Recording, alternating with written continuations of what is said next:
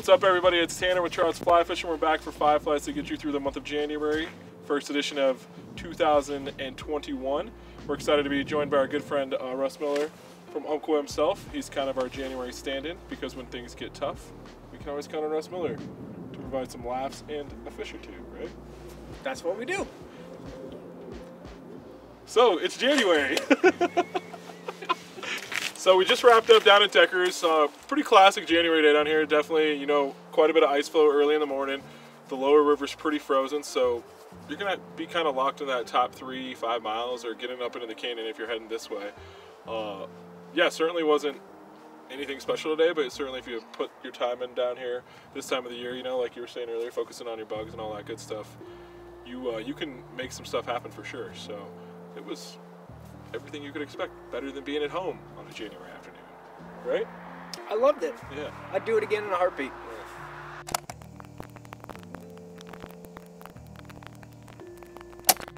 Fly number 1 to get you through the month of January 2021 is going to be a red pyramid. We were fishing that today, size 20, 22s.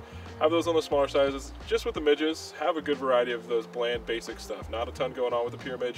Keep it that way. John Barr's flies are proven over and over. Reds and blacks, even have some, you know, mercury midge type stuff mixed in there as well. But red pyramid, fly number 1 for January.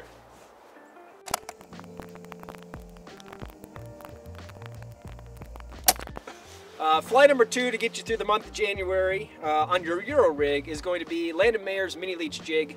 We were fishing today the black with the orange bead here in the Radiant series. It's a great fly. It does 2 things really well. It catches fish, number 1, and number 2, provides the weight you need to get your flies down into the zone for the fish. With the Euro rig, we were targeting kind of that deeper, slower water, some of that smaller pockets that maybe didn't get as much pressure from, you know, a lot of the other anglers that were able to wander into those spots. So that rig kind of gives you a little versatility as far as where you can probe a few flies and get some drifts that maybe haven't been drifted to that day. And this fly is really great because it rides hook point up, so you can fish it really tight to structure and not find the bottom nearly as much. So fly number 2 to get you through the month of January, Landon's mini leech jig Radiant.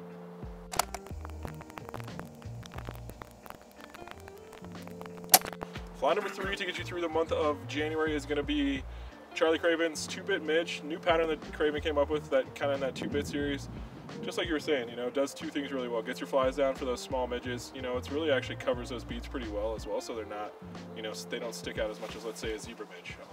So it gives you that weight, plus it hides that in these more technical fisheries, so allows you more chances of success without having to, you know, plunk, split shot, and all that good stuff. So yeah, I'm going to fly number 3 today. Craven's 2-bit midge, all 20, size 20 is what we're fishing most of the day. So Confidence. confident.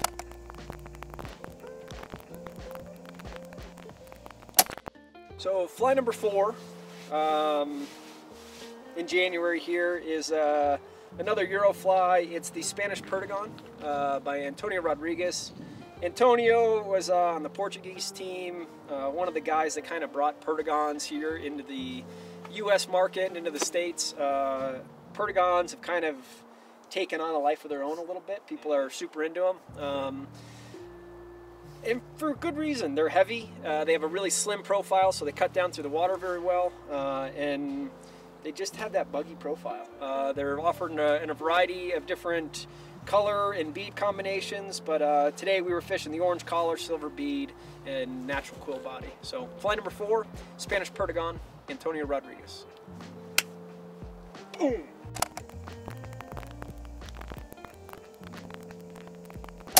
Fly number 5 to get you through the month of January is going to be Phil Iwani's No Mercy midge. It's a pretty sweet little pattern, super simple. That guy's stuff flat out catches fish down here on the South Platte. He spends a lot of time here. I've been told he has fished this fly for 11 years? 11 years. 11 years before it got picked up by Umpqua. So yeah, pretty productive. Has a nice little CDC tuft. Was really money today on like kind of swinging out some of those drifts for some of those fish in those slick tailouts that weren't up and down in the column too much. But they were moving to this thing kind of on the swing. So yeah, it was really productive in that way. It's a great fly to mix into the rig with some of the other larvae and stuff like that. You kind of get that emergent stage of the midge life cycle too. Exactly, exactly. That is fly number 5.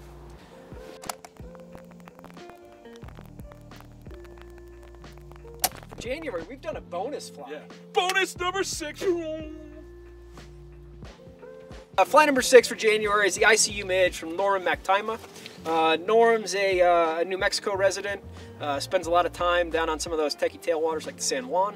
Also a Team USA guy, so it kind of carries over some of those same properties from the Perdigons. Really slim profile body, a bulbous thorax kind of imitating that emergent state with a nice big tungsten bead so it gets down. On the 2499 SPBL Tiemco hook, wide hook gap, you get good hook to land ratio with a hook like that. So we were doing that in red today. Been running that one a lot through December too, so it was fun to put it in the water here in January. So fly number 6, the bonus fly, ICU midge, red from Norman Mactima.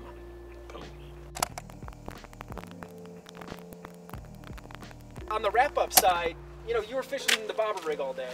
I was running the Euro rig all day. You're seeing more and more guys running the Euro rig.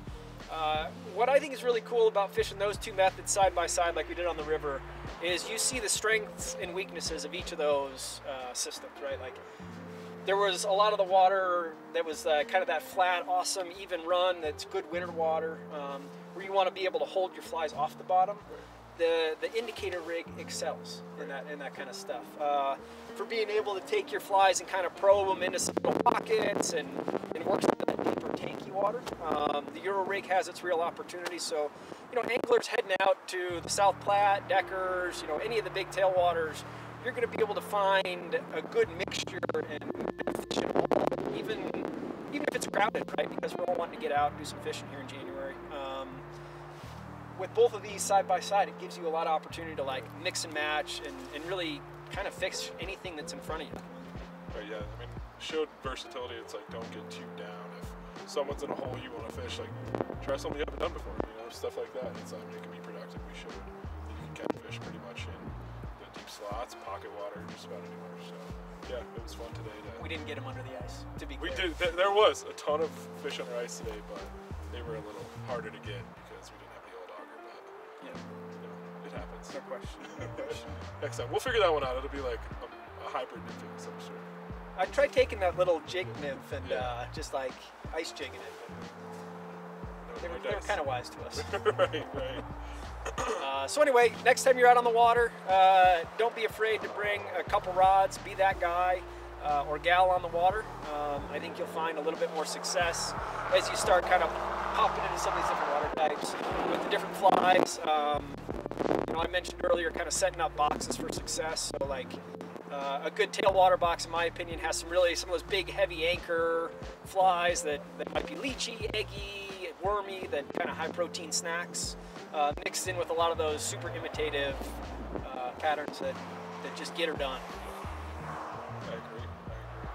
Does that wrap up 5 flies for January? I feel like I'm pretty wrapped, man. I came full circle here. Too. Yeah, that wraps up 5 flies to get us through the month of January. As usual thing, thank you all for tuning in. You know where to find us. Check out Trouts all the Umpqua Fly flies Fishing. at Trouts Fly Fishing. They have an incredible selection to get you through every month of the year.